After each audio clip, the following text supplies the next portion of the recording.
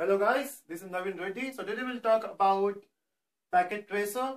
Now, this video is especially for those people who are doing BSc IT from Mumbai University, because in BSc IT in 6th sem you have a subject called as IT, which is Internet Technologies, and in that you have some practicals.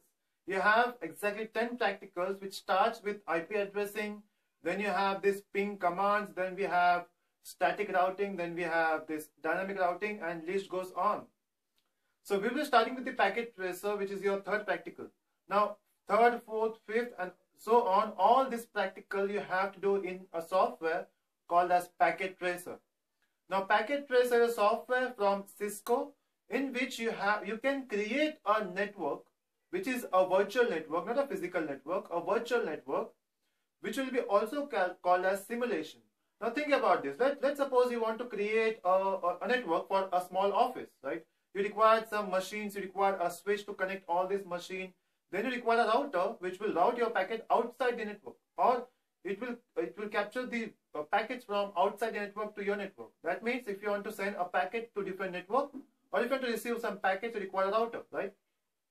Now, so if you talk about this network, if you want to create your new setup, if you want to create your new network, you have to design something, right? You cannot go and buy those machines, you cannot buy those switch and come and then say it's not compatible, right? So you have to design some network using which you can buy things, right? Using which you can actually implement things. So first you have to design. Now you can design a network on paper, or you can use computer, right? Now you can use computer to create CAD, computer aided designs. Or you can use packet tracer, in which you can design and you can test that network, is it working or not. Because we have to deal with something called as IP addressing. We have to deal with networks. We have to configure your network in such a way that different networks have security and they have their own, their own autonomous system. So what we have to focus here, first you should know what is IP address. You should know what is subnet mask. You should know how to create those IP address. What is network ID, what is default IP address, and your actual IP address.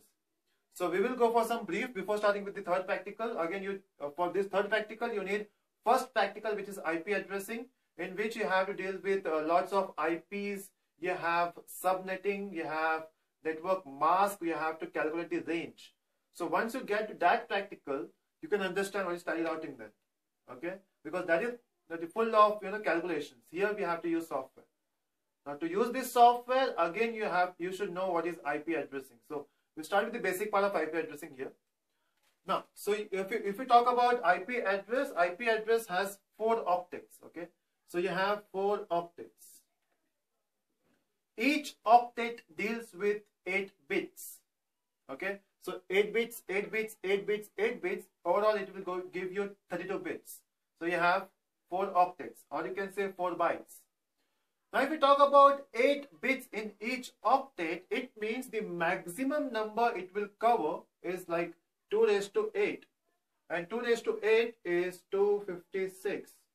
Right? So the number starts with 0 and it will end at 255.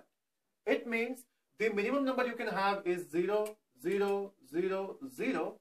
And the maximum IP address you can have is 255.255.255.255.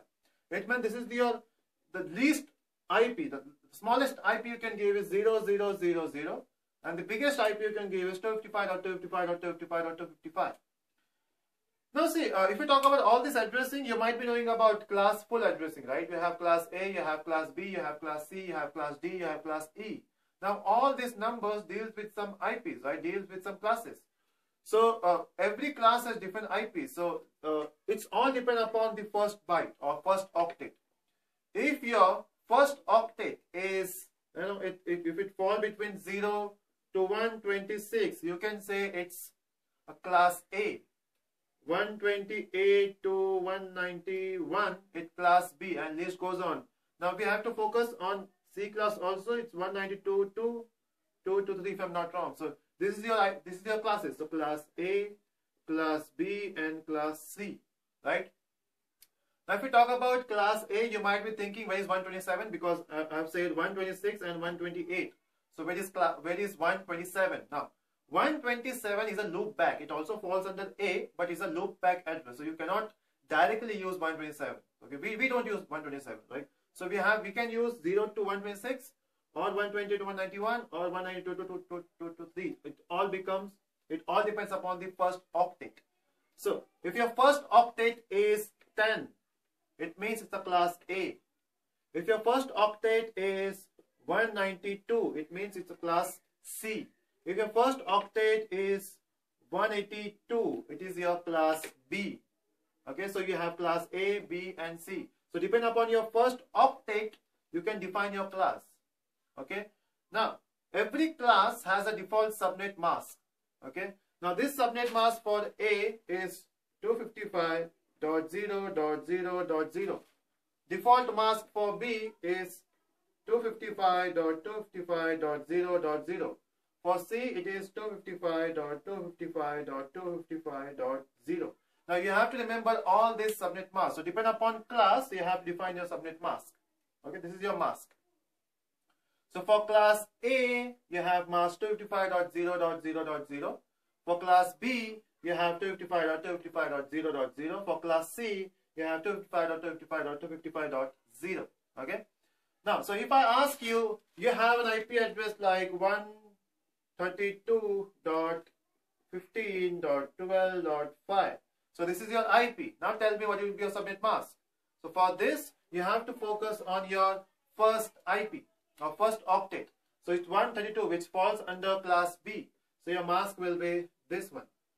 Now it means using this mask, you can define your network address. So this is your IP.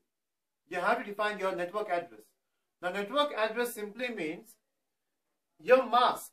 If your mask, wherever you get 00, those numbers in your IPs will be variable, right? So for variable means you can change 12, you can change 5, but you cannot change these two numbers because this is your network address.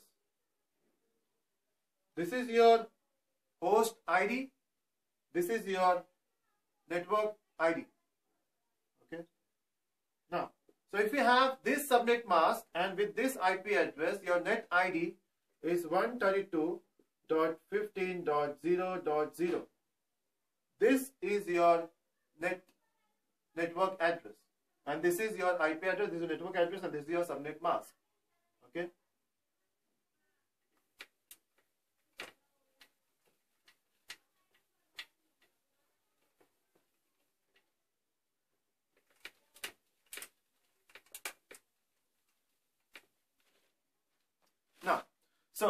Now if we talk about the static routing, now we understand what is IP. We have IP addressing, we have network ID, and we have network mask. Now if we talk about a network, now let's suppose we will deal with the video in two parts. The first video is simple network without static routing. So we'll be having just a small network. Second video will have this static routing with two routers. Okay. So you have a router here, and we need a machine here. So we have a machine. We have a machine, we have switch, we have switch. So we have to connect this machine to this switch, switch to router, router to switch, and switch to machine. Now if we talk about this machine, we require some IP. So let's suppose if I define 192.168.2.5, this is my IP for this machine. And this machine is 192.168.1.6.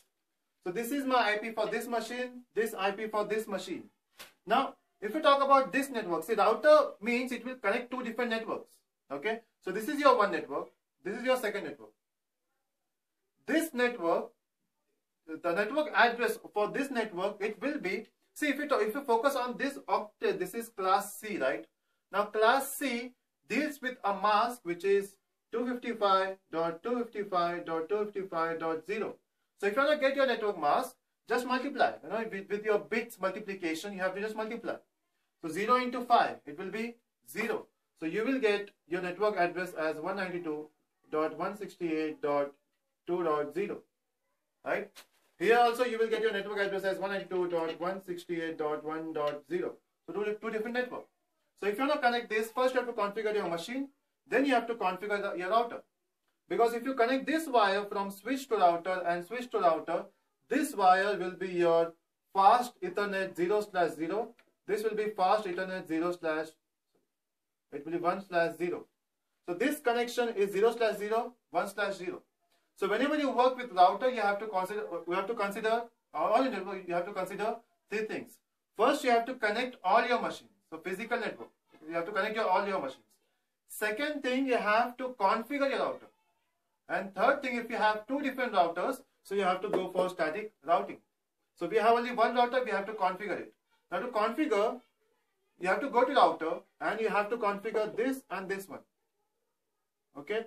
Now if you talk about 0/0 and 1/0 and question arises how to configure, you have the same thing in your practical.